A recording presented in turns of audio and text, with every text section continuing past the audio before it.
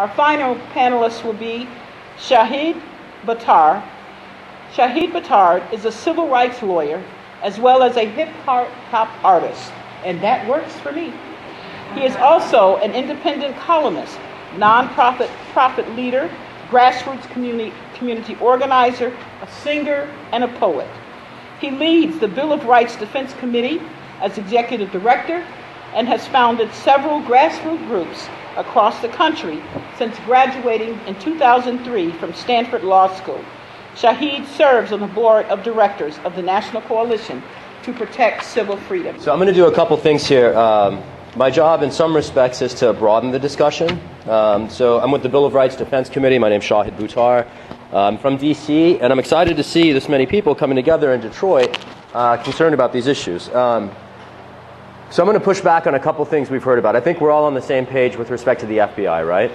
We've been talking about the tail of an elephant, and there is an elephant, right? And so my job in some respects is to try to connect dots among a few different pieces that we've heard about, a few different pieces we haven't talked about. I'm going to ask you all, can you wave at me with a 5-minute warning? Because I want to pivot and go into a workshop phase. Because the other thing I want to do leading out of here is give you all in the room some next steps, right? Particular things that you can do in Detroit to fix these problems.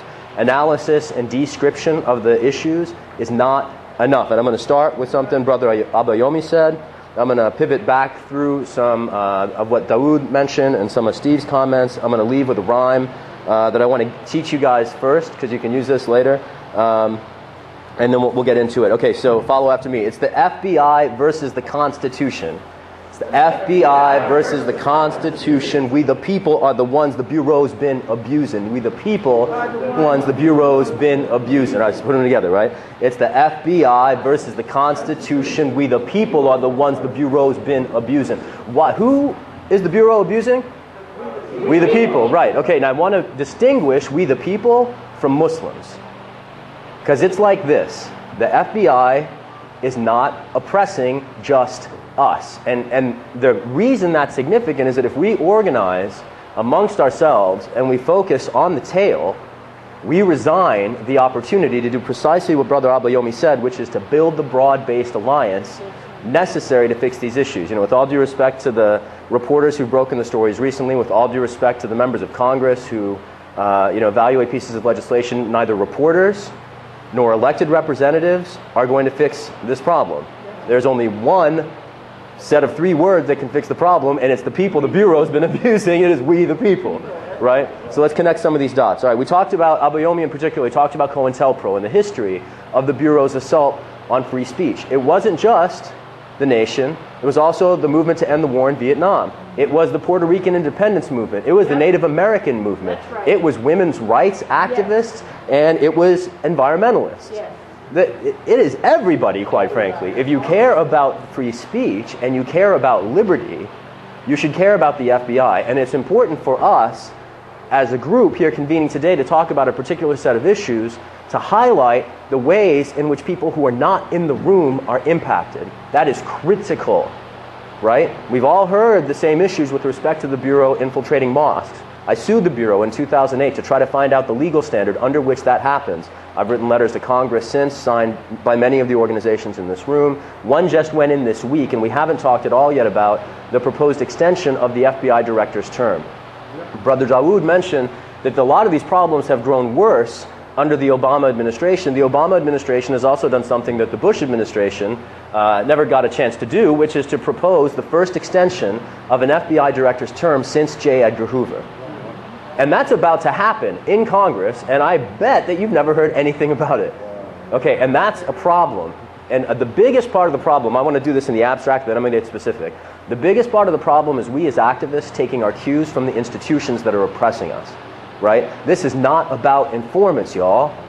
This is about accountability, transparency, and the Bill of Rights. And there is an institution, a particular one, right, that is abusing many different of those rights. And so when the director then, and the term is set to expire, why would we back a president who proposes to extend and entrench that leadership, right? And better yet, why would we as activists resign the opportunity to use that as an opportunity to go on the offense? We have got to get off the defense. which means we have to start thinking beyond discrete abuses, and we have to start thinking about solutions. And so let me start digging through that. Brother Dawood threw one out that was great, the idea of reforms on the use of informants. Okay, there happens to be a coalition here in Detroit that is organizing around similar principles, and I want to proliferate your targets here. So the Bureau is one. If the FBI is a target, you have got to move on the director's term extension. It is the available opportunity for accountability. We can talk all we want about the Bureau, but action is where it's at. If you care about that issue, there's a petition online you can sign at bordc.org. That's Bill of Rights Defense Committee, bordc.org. Let me throw a second just search term to write down in your notebooks. COINTELPRO 2.0. Video released just this week. It will connect some of these dots between COINTELPRO in the 50s, 60s, and 70s and the contemporary abuses under the Mukasey and the Ashcroft Attorney General's guidelines and the Holder Diog revisions that just got announced this summer. Beyond the opportunity of going after the Bureau in the accountability moments that naturally present themselves, like the extension of the term, there are others that come up. Twice now, under President Obama, the Patriot Act has come up before Congress for reauthorization. Each of those were moments to be raising these concerns, right? And it's important to raise these concerns, but it's more important to link them to the debate of the moment. When Patriot comes up, get in the street, y'all. Where was the mobilization, right? We mobilized 340 congressional districts. We took people to the Hill. There was an echo chamber when Patriot came up the first time, and we as a movement have basically dropped the ball, even as particular organizations are trying to keep that flag raised. Keep your eye on the ball. It's not just informants, it's the entire domestic surveillance apparatus. And any opportunity to go after it is one that we as a movement should be picking up. And again, the one of the moment is the proposed extension of the FBI director's term. I want to be frank with you. His term will be extended regardless of what we do. There is not a chance in hell of us stopping it. That is absolutely no reason not to fight the struggle. The reason we are in this position is that for 2 generations, the progressive left has stopped fighting fights unless they can win them. Right? A fight that you can win is not the one you fight. The ones worth fighting are the ones that you will lose to build political space for the things that you can't currently win but might if you shift the landscape, right? This is all about defense versus offense, right? And we can learn a lot from the right wing because they do this very effectively, right? They put in place and put in play all kinds of crazy, harebrained, but visionary and principled, however bad and insane the principles are, they are consistent ideas, right? People gravitate toward principles. They don't gravitate toward incremental, mealy-mouthed, wishy-washy compromises, right? And so we have to organize around principles. What's the principle? The right to belief, the right to associate, the right to be brown and Muslim. These are rights that we already have. They are in the Bill of Rights. They're constitutional commitments. We should be making the case that to simply respect our country's existing commitments, we have to adopt these very aggressive reforms to unwind the last 10 years. And let's talk about what those are. We talked for a second about the FBI as a target. We talked for a second about the director as a target, just to map what those things relate to. One is changing the law. The way, for instance, that when the Patriot Act was up for reauthorization, there's a competing piece of legislation I'll just put out there for your reference, the Justice Act, the judicious use of surveillance tools and counterterrorism efforts. Do folks remember Senator Feingold from Wisconsin, whose seat in Senate was bought by a plastics magnate for $4 million? Before his seat was bought in the Senate, the last thing he did was write a piece of legislation to fix the Patriot Act and unwind the domestic surveillance state. When's the last time you heard about it? Big problem, right? Go on the offense, push the tool. Congressman Conyers has a particular interest in this community. A lot of you are constituents of his. He is the chairman of the House Judiciary Committee. Raise your voice to your congressman and he's the ranking member of the House Judiciary Committee, right? No, but the ranking member of the House Judiciary Committee should be introducing bills like this, right? Why hasn't it happened?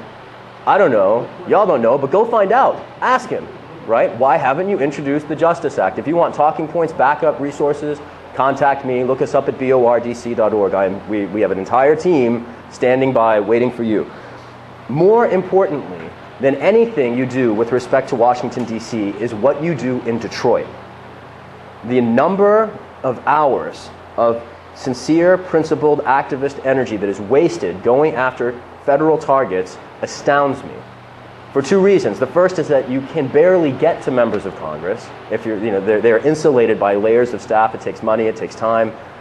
And even if you get one, there are 530 others you have to get to move in order to make anything happen. And even then you have problems with White Houses asserting executive authority to summarily disregard acts of Congress. You have a Supreme Court dominated by executive branch veterans. I mean, the government is straight up dysfunctional. That's only true in Washington.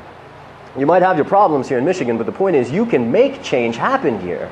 You can get to your city council. You can get to your mayor's office. And the FBI is not the only institution doing this stuff.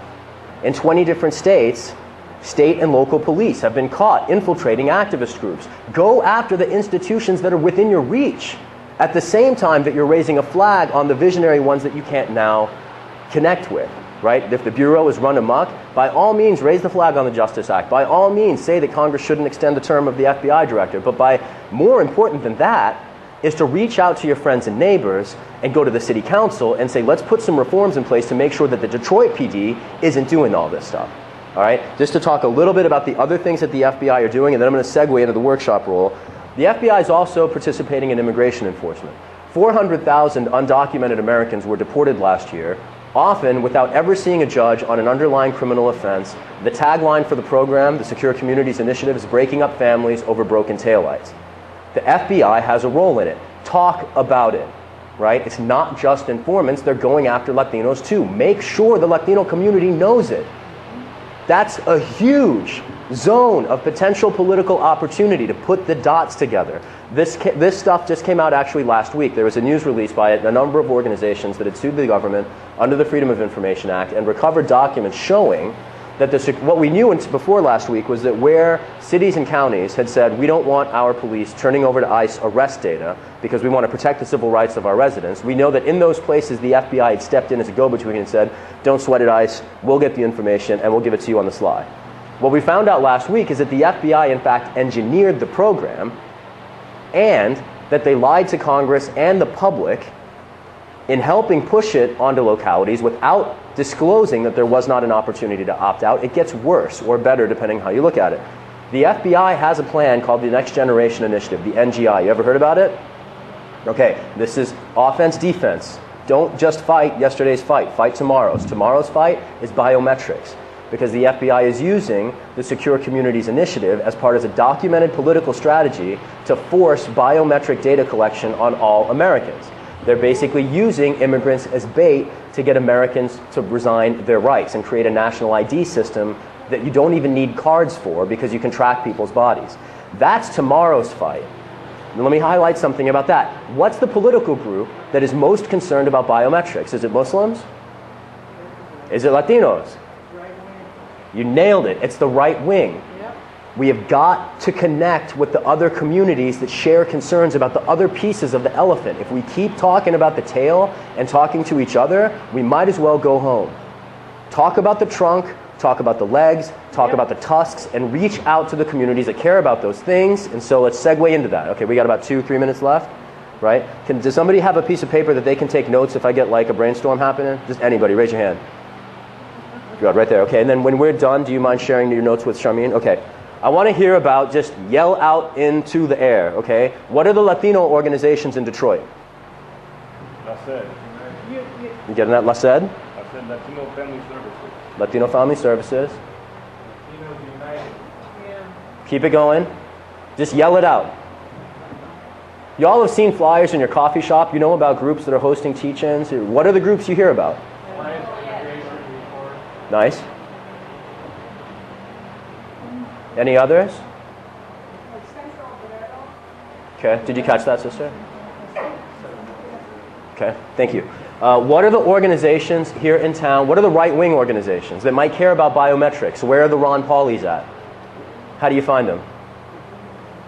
There's the Campaign for Liberty in DC. Okay, there you go. That's actually a really smart suggestion. The next time you see a right-wing nut job quoted in the paper, write their name down and go find them, because they're going to care about biometrics, and if you approach them about the part of the elephant that they care about, you might actually pick up an ally in going to Conyers' office to say, let's do something about the FBI, right? That's how you build power, right? To build power, you got to go broad. And the fact that the FBI and the federal agencies are committing such grave abuses creates opportunities for us as activists if we think creatively about the ways to leverage that overreach to expand our coalitions and push back. So we talked about Latino groups. Honestly, anybody have ideas on right-wing groups in the city? You've seen them out there marching. The people who hate you, what do they call themselves? The Tea Party. Okay, there's the Tea Party. Orders of the Dragon. Nice, okay. I heard Dawood just call out Orders of the Dragon. Order of the Dragon, that's apparently a right-wing group here. Others? Knights of Columbus. And you repeat this thought experiment, right? I mean, ideally, this is something we take half an hour to do and then assign tasks and outreach roles so that someone's following up with each of these groups. I would encourage you to do that. Take the groups, circulate the list, sign up for outreach to the different groups. Go talk to them. Talk about the parts of the elephant, reconvene with the rest of your allies, brainstorm another list, rinse and repeat. And if you do that for 6 months, you'll have a coalition that can take the Detroit police down in front of the city council, that can challenge the FBI in Congress, in Conyers' office the next time something comes up. They can get an act like the Justice Act introduced. They can get a vote opposing the extension of the FBI director's term. But to build that power, you've got to engage your allies. So just a closing riff. We're going to go back to that rhyme in a second, but before we get there, I'm just going to, again, invite everybody to go to your coffee shop. Look at the posters. Take the contact information of them if they're a Latino group, a Muslim group, a South Asian group, an Arab group, if they're a peace activist association, if they're an interfaith organization, if they're a right-wing libertarian group that you think might care about the government watching them. Take the contact information and reach out. At the very least, feed it to, is there Charmaine, are you a person who could take emails from people just collecting suggestions? Send those contacts to Charmaine. It's as simple as pooling your resources and individually taking on discrete tactical assignments to expand what the collective whole can represent, right? It really is not rocket science. It's how we got the weekend. It's how we got the Bill of Rights in the first place. It's how we got women's right to vote. I mean, rights are won. This is not new information. It's been lost to some extent, right? This is a set of cultural learning that as a civilization we have essentially resigned. But the tools are out there, right? It is well established. The method is available. And I will just say again, we at the Bill of Rights Defense Committee are much more than merely willing to work with you and actively back you up. Let's go back to the rhyme just so we can close on a high note. Okay, y'all remember it, right? Let's do it slow and then we'll pick it up. It's the FBI versus the Constitution. We the people are the ones the bureau's been abusing. It's the FBI versus the Constitution. We the people are the ones the bureau's been abusing. It's the FBI versus the Constitution. We the people are the ones the bureau's been abusing. It's the FBI versus the Constitution. We the people are... One more time, but I want to hear y'all say it. It's the FBI versus the Constitution. We the people. Bureau's been abusing. It's the FBI versus the... We the people are the ones the bureau's been abusing. Thank you for coming out this Saturday afternoon.